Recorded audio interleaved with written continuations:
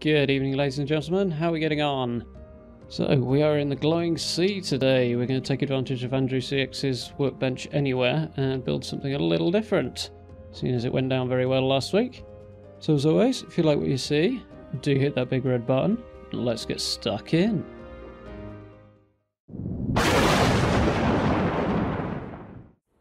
So, I had a bit of a run around the glowing sea to find out where I wanted to actually build. See where we are near the church, the relay tower there. Got the Atlantic offices and Crater of Atoms just down here. So, fairly smack bang in the middle, well off the beaten track.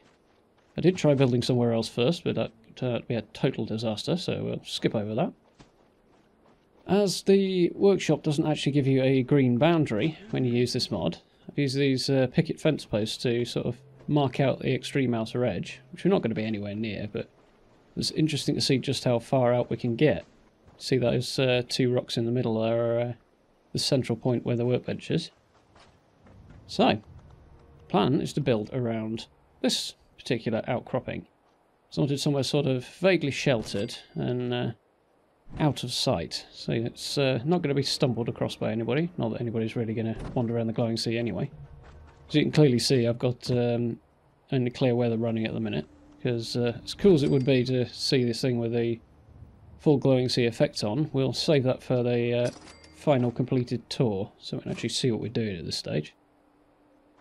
So the premise behind this is that it's going to be a home for a ghoul who was some time ago decided the society of the Commonwealth is even more feral than your average ghoul, and decided to turn his back on it and go and live in the glowing sea, since he won't be affected by the radiation.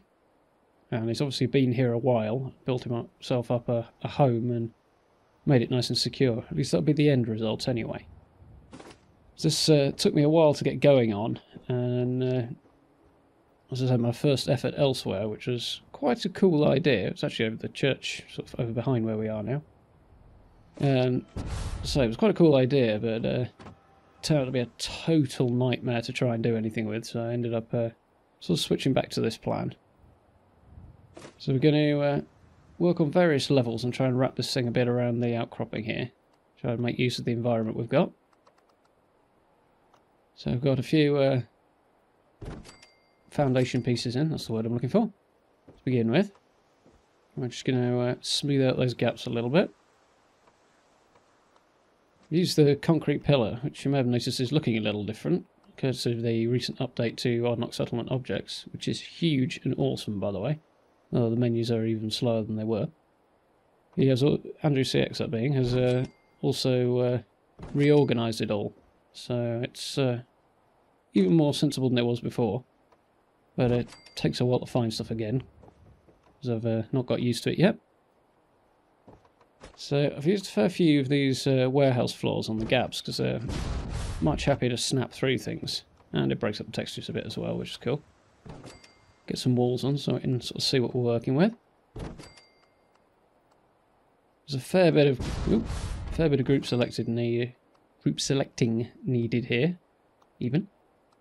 And see that was not going in there. This is a prime example of where I have to improvise to get a wall built. It's one of the drawbacks of not snapping stuff together, but the results is pretty cool. This was an interesting one. This thing seemed quite happy to snap straight through the surface of the rock here. So we'll see it in a second. Eventually, there we go. Yeah, as you can see. Which my first thought was no, but I changed my mind, as you can see now. And thought we'll go with that, because we can use the... You assume it's been cut off, and sort of use the rock wall as a bit of a feature, make things look a bit more interesting. Which I quite like the look of it. So this is probably the longest single flat piece in it. I've tried to keep things on different levels, make it look improvise and adapting to the environment. And to be fair, most of these pieces went in relatively easily.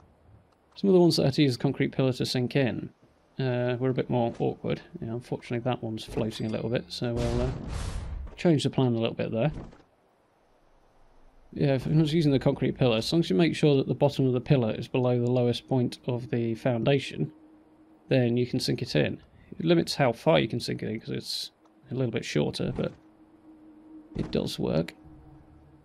There's also a few different posts and pillars been added in with the new texture on them, which makes it a lot easier to measure with them as well. And gives you a few more options. You can use smaller objects or taller objects to sink things in with, which is very, very handy. Andrew CX has obviously been watching closely what we've all been doing. Not that I'm assuming he's watching me, but you know. I'm probably thinking no respawns really though. So, this is one of the new textures he's added to the metal tab. It's basically recoloured and reskinned all the existing stuff, so got a lot more options in there, which we were in dire need of because it was a very limited, I think is a good word for that, tab. There wasn't much selection available, but particularly for a build here in the Glowing Sea, these new options with the rusted metal and green metal and stuff make it a lot more suitable to the environment. Had a bit of fun getting a wall in here. It eventually went in. We'll have to close up the gap manually in a bit. To be fair, I don't think I actually showed you it myself doing. I've showed a few bits and pieces of that. But there was an awful lot of it, so I skipped over some of it. So this is something of a part one, because this build took quite a while to figure it out, so I didn't go in with much of a plan beyond multiple levels and wrap it around this outcropping of rock here. So it sort of grew on its own accord, which also added to the time it took to build the thing, unfortunately. And as the ideas I've got for the next part and continuing on with the build are sizable, it should be quite interesting and quite a good sized build by the time I'm done. So we can start another slightly lower layer around the front. Unfortunately, it won't snap to the stairs, but the stairs do make a good guide of sort of how high I wanted the floor. So just use that floor piece there just so that we can get the two staircases lined up for group selecting them in. As a rule of thumb, I probably would not recommend trying to glitch the stairs in from this particular angle, because you can't see how low you're sinking them. It happens I got fairly lucky with this one.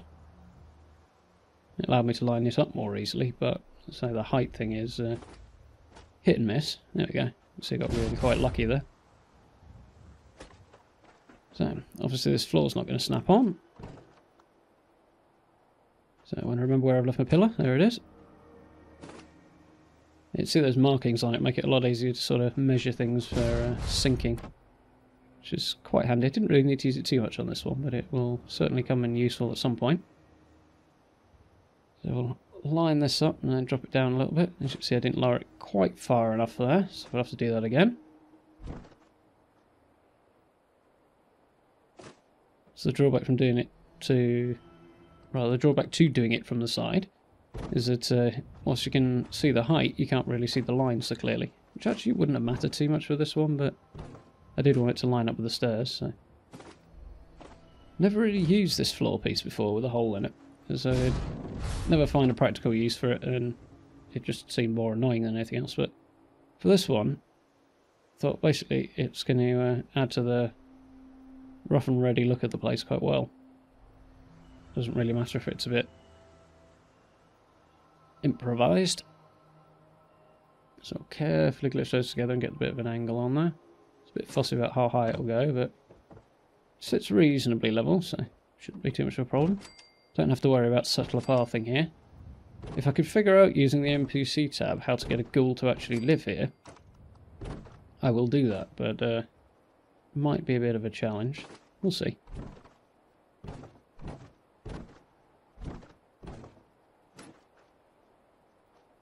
So the end product of this will be pretty huge, so I figure it's probably been here quite some time. Need some fairly sizable defences to keep the wildlife at bay. We'll come up with something along those lines in the next part, probably. Because I've used most of the interesting wood floors already, I thought I'd put 4 small ones together and create something a little different. Slide this into place. There's a limit to how far under you can get the pillar to go. If you move back and then so I stand a little further back, it tends to work a bit easier. And up to a point it'll even ignore the collision on the legs of the foundation pieces, which is always good. So I actually ended up pulling this bit out, partly because it was rubbish, and partly because it'd be a lot easier to put the walls on first. It'll give you some idea of what I plan to do in future with regard to making the place look less like it's floating. Well, again, that'll be in the next part, I think. But, in principle, it'll be a case of group selecting things underneath and just plugging up the gaps. Certainly on these regular floor pieces rather than the foundations. Yeah, it's totally wonky there.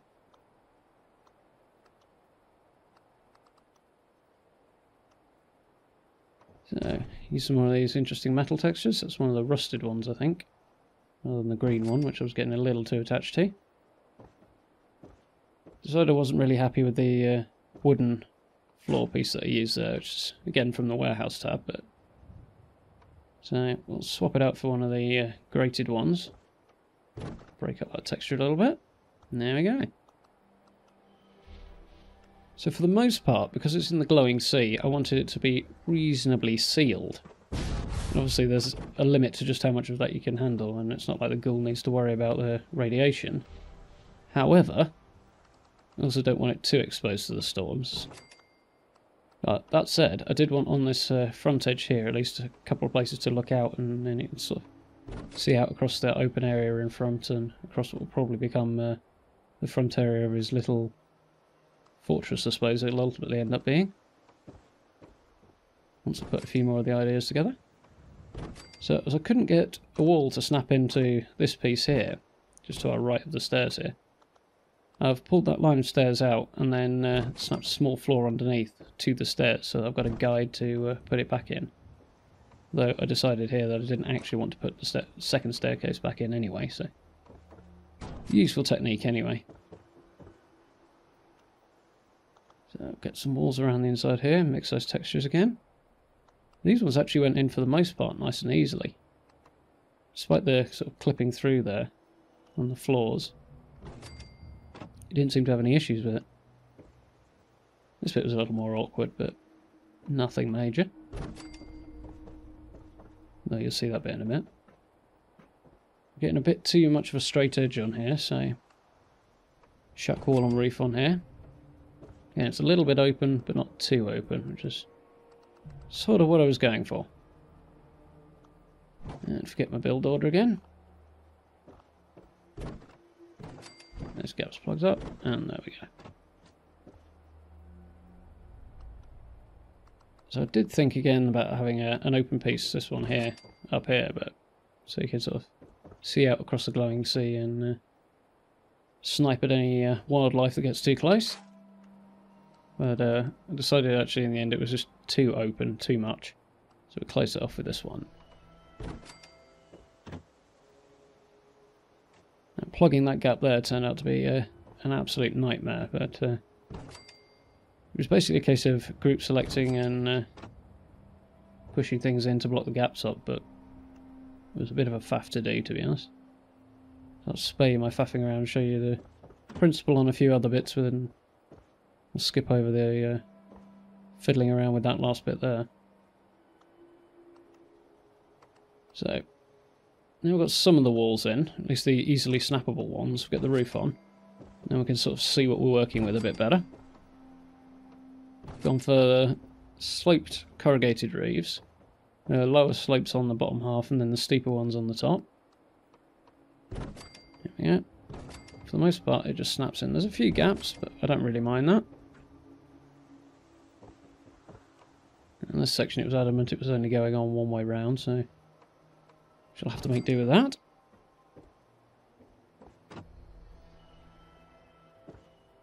So, close up this corner a little bit.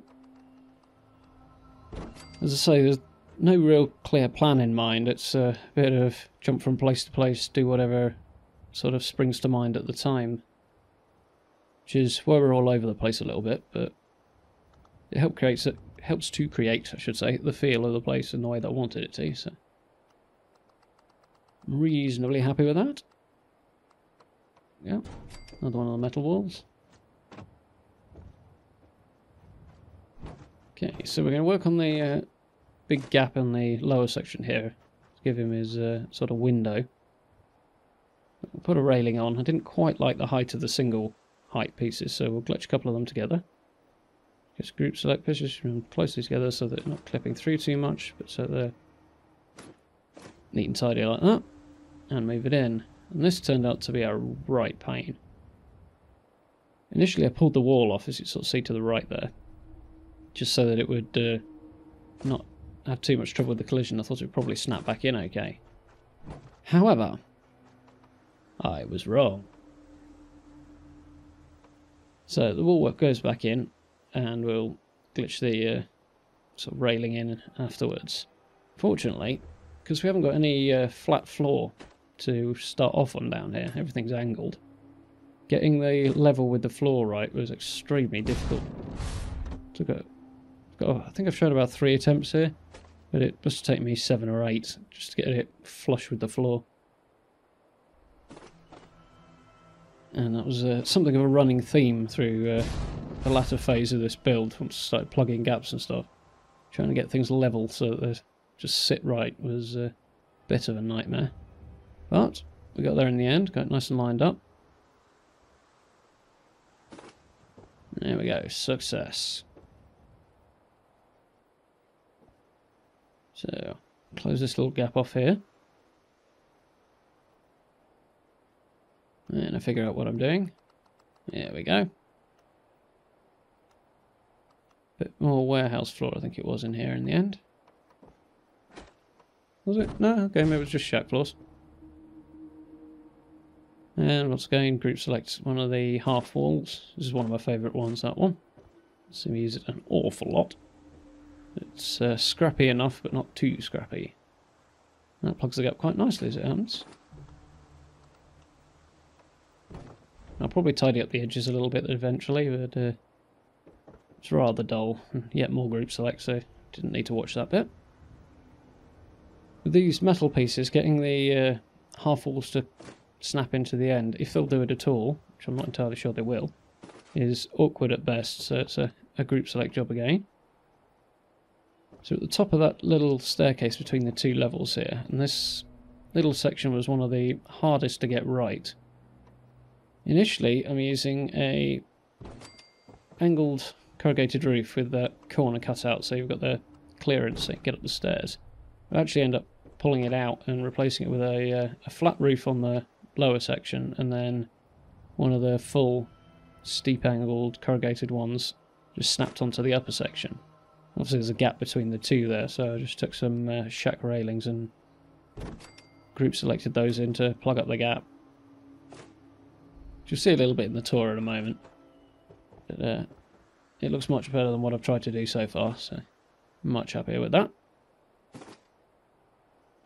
So I did initially try to close this gap off before I put the roof on, but the end result was rather cockeyed, to be honest. So I put the roof back on and then group select it in. I'm using the line of the roof rather than the line of the floor to dictate where the wall's going to go. There we go. And then there's just this last one here. I actually did close the gap behind this using a corrugated piece, but that took absolutely ages of fiddling around, and it was the same principle. So let's have a look around the, if not finished thing, at least the completed part for this moment. So as you can see, there's a lot of need to close off the bottom, which will be done in the next part. I think I'll close off those stairs a bit more as well. I'm going to post stairs supporting this bit of roof. There we go, it looks much more tidy. And it's ramshackle away. Need to just sort out where I'm going to put some internal rooms as well, a few internal walls to divide it up a bit. And it should look pretty cool. I've got a bit of a gap there on the right, but again, I don't mind that too much. It's sheltered by the surface of the rock anyway. The top there, just to plug that little gap over on the left there, we've got a couple of angled roofs from custom vanilla assets that are doing the job quite nicely. Which is another group select job. There you go, you can see my blocking off of that awkward corner there. And we'll head back on out. So, interesting start. Plenty to build on from here. Do hope you enjoyed. If you did, do hit those buttons for me, share it around, it's always very much appreciated. And you can find my social media links down in the description, and I will be speaking to you all very, very soon. Thank you very much.